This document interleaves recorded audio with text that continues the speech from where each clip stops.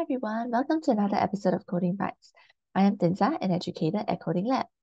I'm sure we have all heard of YouTube, especially since you are here watching this video.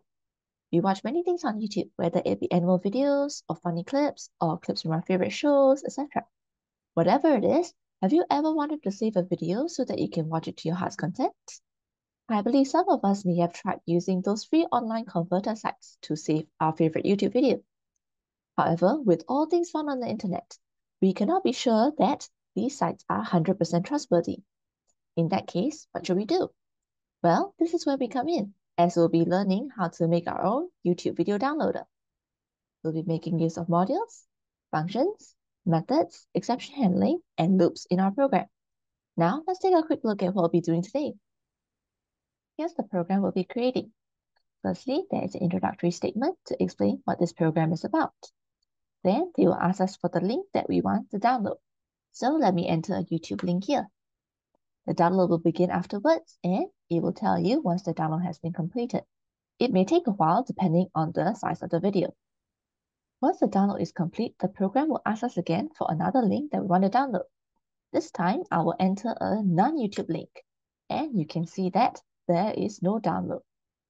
We can also choose to exit the program by typing the word exit. And that's it. This is our basic YouTube video downloader. Now let us begin coding. For today's program, we'll be making use of the Python 3.10.4 software. Please feel free to use any software that supports Python or install Python through the link in our description box below. To help us complete the YouTube video downloader, we'll be making use of modules. For today's program, we'll be making use of the PyTube module. Before we can use modules, we'll need to first install them. For Windows users, please open Command Prompt, and for Mac users, please open Terminal. Once you have opened Command Prompt or Terminal, we'll begin installing the PyTube module using the command pip install PyTube. Then enter to begin installation. Mine says requirement already satisfied since I've already installed it, but on your device, installation should begin. If there is any error, please refer to the alternative commands in the description box below. Once it has been installed, we are now ready to use the module in our Python program.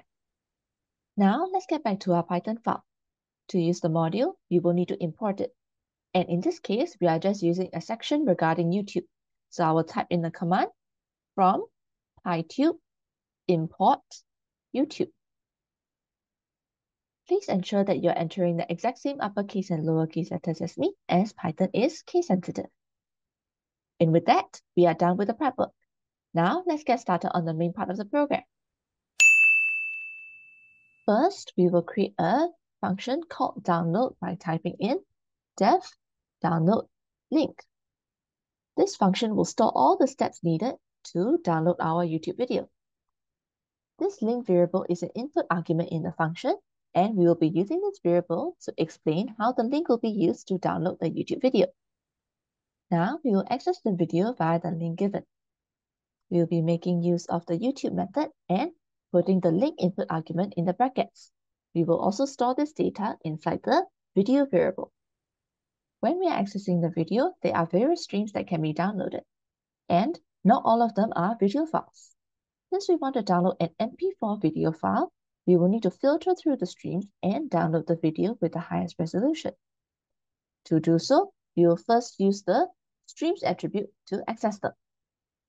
Then we will filter for the MP4 video streams using the filter method.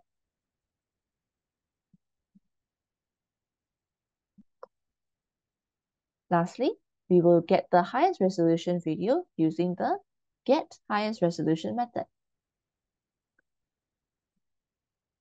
The video stream will then be saved inside the video variable. Once we have gotten the video stream that we want, it is time to download using the download method. I will also print a statement to indicate that the download has been completed. With that, we are done with this function. Let us run the program to test it. To test the function, I will put in the function name download and put in the YouTube link inside the quotation marks in the brackets. Then enter to run the function. The download will begin, and it may take a while depending on the size of the video. Once it is done, it will print that the download is complete and the video can be found in the same folder as your Python program. Great, our function is working well. However, we are using this program like a perfect user would. What if we enter a non-YouTube link? Let me test the function again, but this time with a non-YouTube link.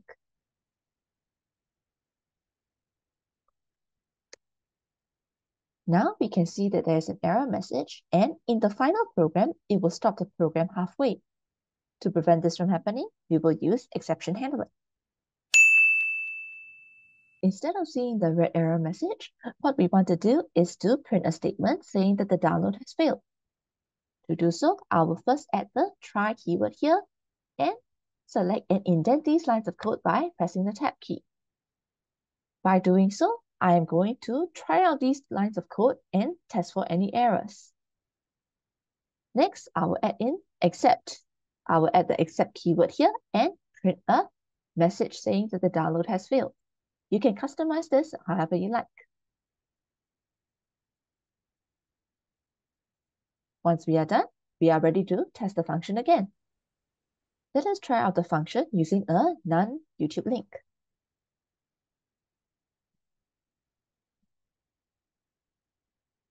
Instead of the error message, we now see the failure to download message being printed. If we try out the function without a link, for example, with the word hello, it will also give us the same result. So now the program will not come to a stop halfway in the case of invalid inputs. Since the function is done, let us move on to the main program. I have printed out an introductory statement to explain what this program does. Go ahead and customize this based on your liking. Then we will ask for the YouTube link that the user wants to convert. I will save this in the link variable and I will type in my question inside this brackets.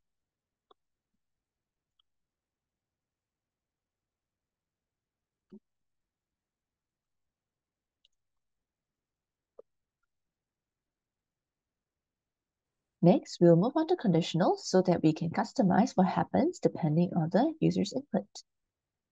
Since we have already checked for download failure in the function, we will just check whether the user has chosen to exit the program. Based on this, we will reply accordingly. For conditionals, we will be using if, elif, else statements.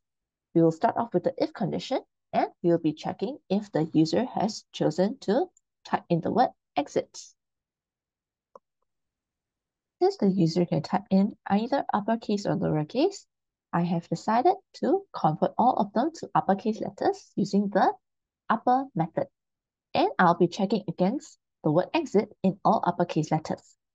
If that is the case, I will print a statement to indicate that the program is stopping.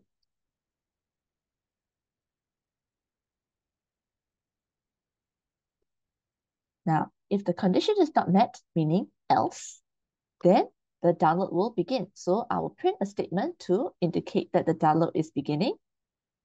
Then start the download using the download function. And with that, conditionals are complete. Let us run the program and test it. First, let me test out the else condition by entering a YouTube link. It prints the statement to indicate that the download has started, which means my else condition is working well. I have run the program again, and this time we will test the exit option by typing in the word exit. And we see the statement that the program is stopping being printed, which means the else condition is also working well. Great, all good so far. However, to improve our program even further, let us add in an additional feature to keep asking for links to download as long as the user has chosen not to exit.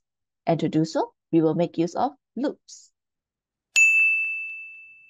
In this program, we will be making use of while loops to keep asking the user for the link as long as the person has chosen not to exit. To stop the loop and the program eventually, we will make use of a Boolean flag. I will make a variable called ask and store the value true in it. As for the while condition, I will say while ask equals true. This means that if the ask variable becomes false, the loop will stop. Now I will add in these lines of code inside the while loop by selecting them and pressing the tab key to indent.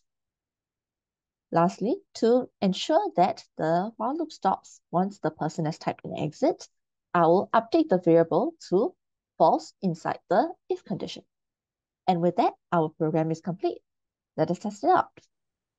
First, I will test by trying out an invalid input, meaning not a YouTube link. And we see that the download has failed and the question about the link is repeated. This time, I will add in a valid YouTube link and the download will begin. Once it has been downloaded, it will show that the download is complete. It may take a while depending on the video that you have chosen. In this case, we also see that the link about the question is repeated, which means our while condition is working. Now let's try exiting. And great, the question stops repeating itself, which means our while loop is working well. And with that, we have completed our YouTube video downloader.